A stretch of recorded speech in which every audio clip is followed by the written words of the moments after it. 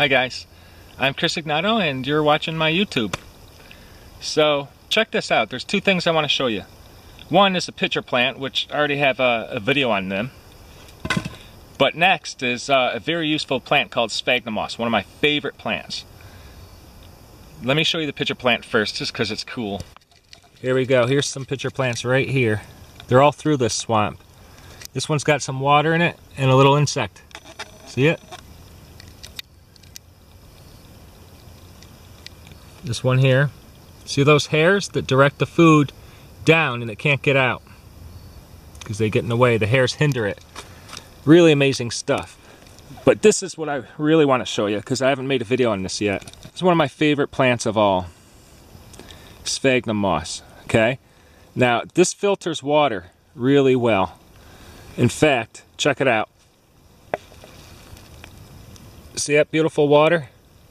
You can almost drink that the way it is. Often you can. But I don't suggest drinking water without taking appropriate measures like filtration, boiling, and stuff like that, just to be safe. Look at that, it just comes right up. Okay, now it's a twig that's in there.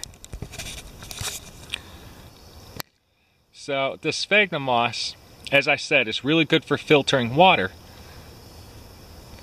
And it's also a great dressing for wounds.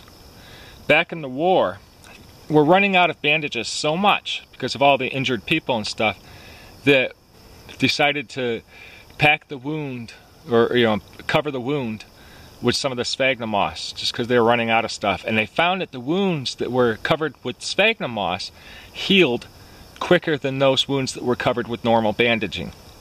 So that's cool stuff. Look at the water just drip out of this when I squeeze it. Isn't that neat?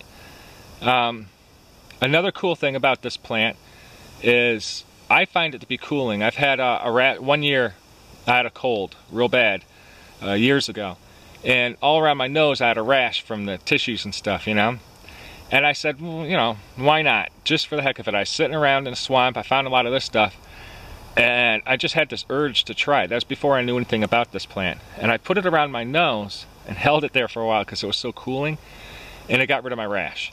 And it felt really good. I've done that with sunburn. I've done it with other different skin issues too that I've had over the years. This stuff is wonderful.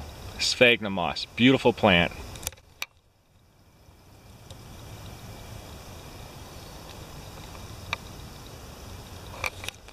It grows in swampy wetland areas, especially cedar swamps. Sphagnum bogs is what you often call them. And you can find it near cranberries and sundew and stuff like that. And of course pitcher plants. Sometimes it's red because it has more iron in the soil. When there's more iron in the soil, this will grow reddish. So that's pretty cool too. Okay, see you later guys.